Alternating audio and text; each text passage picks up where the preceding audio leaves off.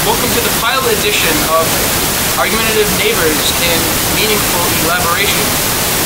I'm going to introduce the panel. First, a fan of 10 years, born in Palm Beach, Florida, Mr. Davis. And born in Panchea, Vietnam, a fan of 15 years, boy Tran. And finally, myself. I am the host and editor of the show, Jake Rose, a fan of 12 years, born in Worcester, Massachusetts. And today we'll be covering our first anime, since this is the pilot edition of the show, Spiral. Today's segments of Spiral, we are going to address dried fish, Eyes Weatherford's favorite food, how ridiculous the traps on the show are, how the Blade Children aren't properly explained, why Kiyotaka never makes an appearance on the show except in flashbacks, the destruction of the buildings, the lack of maniacal laughing, and moonshine from Kanone's clearly southern, and that annoying song that Hiyono sings throughout the series. I guess we'll start with the episodes that aren't exactly important to the series. There's a recap episode, I think it's episode 14. Are recaps important to a series? No, unless you haven't seen any part of the series and it's like on TV, then you really don't need to see it. In the context of Spiral, it aired between 2002 and 2003, excuse me, and there were no breaks because it was based on the manga, which had already been published. So that potential reason for having a recap and a break of the airing, I stand by my opinion that it was pointless to the series, and they were trying to make it the standard 26, because if you look at some of the greatest anime, a lot of them are 26 episodes. I think they wanted to stay true to that, and they added in that filler episode. Another filler episode, I think, is when they're trying to save Hiyono in that abandoned building. That was really one episode that didn't the traps, and ironically, it was filler. Chris, what do you think some other filler episodes are? Like the Ready Heroes depression stage. So you're saying after Kanone betrays his fellow Blade Children, that following episode where they have a lot of the symbolism with the rain and the crows and the overused symbols. And also the constant flashback of each character having to remember that they kill a random person that is trying to kill them. Each one of them has the exact same flashback that they thought of something that what they ever done.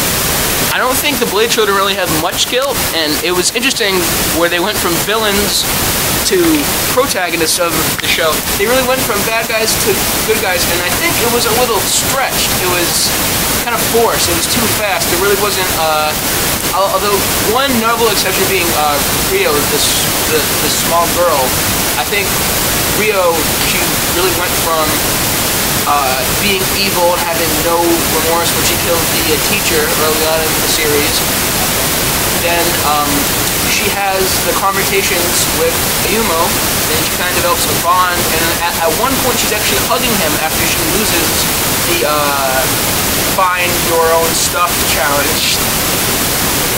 They both said they would want to marry Ayumu. Both of them. Both the girl that follows him around and the girl. You fell in love with him for his cooking. Romance. Let's talk about it first in anime in general, and then specifically with Spiral. Do you think romance plays an important role in anime, or it's just a sort of fan service to try to get the teenage girls to watch the show? Let's go to you first. I believe that every anime has at least an anime that's mostly targeted to the male, just because, well, without like a love interest, anime seems kind of dry. Character development. Yeah. Aside from character development, what are the other benefits of having love in the series, which are, besides what I mentioned about having young girls and perhaps young men watch the show in Loi's case? A lot of the fan service was the relationship between Hiyono and Ayumu, with romance being thoroughly discussed. Let's move on to, where is Kiyotaka?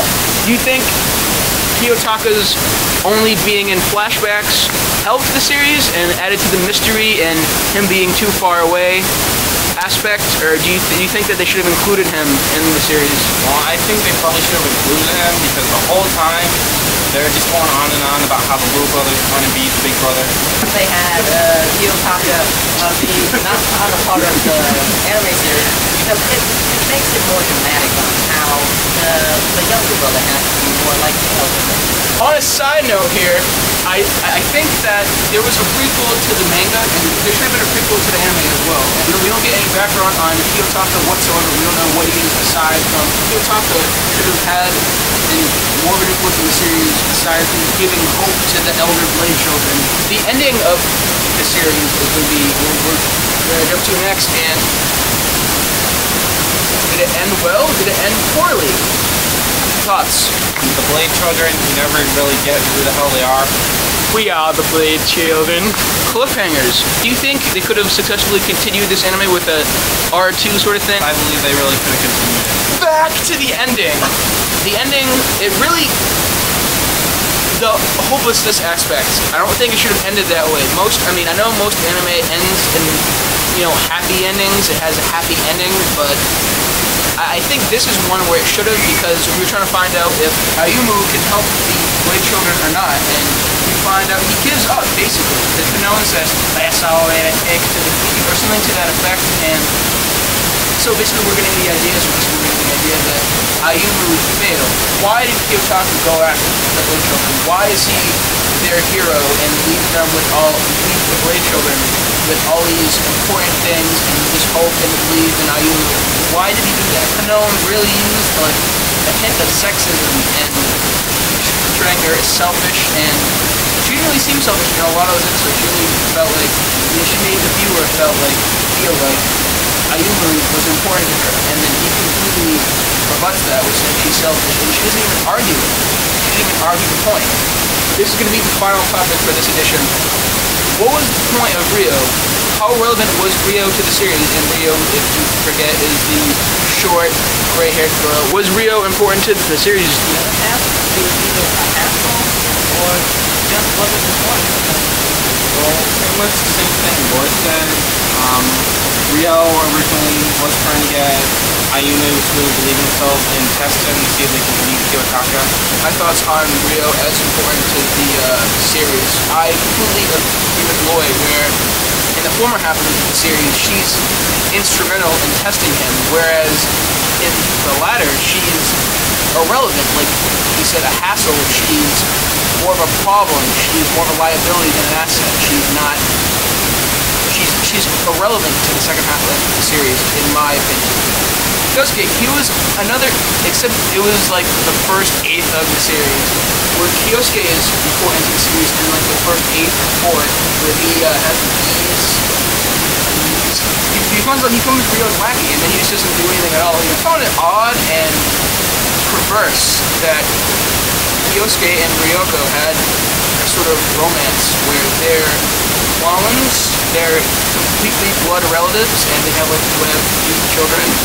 They didn't actually say that they're clones, but again, you really can't enjoy the anime unless you read the manga.